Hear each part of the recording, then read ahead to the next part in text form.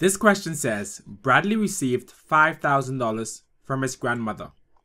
He invested 3/4 of the money. Part A. How much did he invest? Let's read the question one more time. It says Bradley received $5,000 from his grandmother. He invested 3/4 of the money. So how much of the money did he invest? He invested 3/4 of it. Now part A says, how much money did he invest? In order to find out how much money he invested, so we're going to have to multiply the total amount of money Bradley received, which was $5,000, by the fraction, which is going to be 3/4. Now when we set this problem up, it's going to look like this. We can say 5,000 multiply by 3/4. Now we're going to have to simplify this. Now there are many ways you can simplify this. The way I'm going to do it is I'm just going to turn 5,000 into a fraction by putting it over 1. So we know anytime we're multiplying fractions, we're just going to multiply. So we have 5,000 times 3 over 1 times 4. 5,000 times 3 is going to give us 15,000 over 4. Now we have 15,000 divided by 4. Let's use long division. So we can set this problem up to look like this. We know 4 cannot go into 1, but 4 can go into 15 3 times. 4 times 3 is 12. When we subtract this, 5 minus 2 is going to give us 3. And we know 1 minus 1 is 0. So we're just going to bring down this 0. 4 can go into 30 7 times. 4 times 7 is 28. When we subtract this, 30 minus 28 is going to give us 2. Now we're going to bring down the next digit, which is also a 0. 4 can go into 20 5 times. 4 times 5 is 20. Now when we subtract this, 20 minus 20 is going to give us 0. And we're going to bring down our last digit, which is also a 0. 4 can go into 0 0 times. 4 times 0 is 0. And when we subtract this, 0 minus 0 is going to give us 0.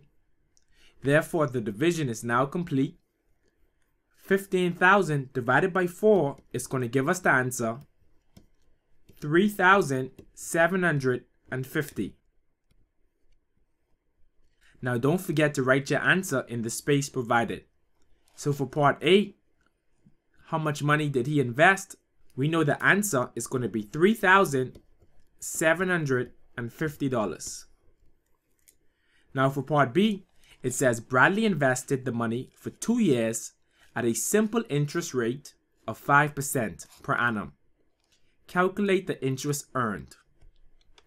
Well, let's read the question one more time. It says Bradley invested the money for 2 years at a simple interest rate. Now stop right there. These two words, simple interest, tells you everything you need to know. Once you see simple interest, you should start to smile because we're just going to use the formula. Now we know the formula for simple interest is going to be simple interest equals principal times rate times time. Now what is the principal in this situation? Well, we know the principal is going to be the money either invested or borrowed. And we know he invested from part A $3,750. So we're going to use the answer for part A as the principal. We can say 3,750 multiplied by the rate. Now the rate is going to be a percentage. Let's read the question one more time. It says Bradley invested the money for 2 years at a simple interest rate of 5%. So we know the rate is going to be 5%. So we're going to multiply by 5%. Now we just have to multiply by the time. And we know the time is going to be 2 years. So we're just going to multiply by 2. Now when you start to solve for this, you can either change the percent into a fraction or change it into a decimal. The way I'm going to do it is I'm just going to change it into a fraction. And when I change it into a fraction, we're going to write it over 100. So we can write this now as 3,750 multiplied by 5 multiplied by 2, all of this over 100. Now let's try to simplify this. So we know this 0 can cancel with this 0. Therefore, we're left with 375 multiplied by 5 multiplied by 2 over 10. Now we know 2 can go into 2 1 time, and 2 can go into 10 5 times, leaving us with 375 multiplied by 5 multiplied by 1 over 5. We know 5 can go into 5 1 time, and 5 can go into 5 1 time again.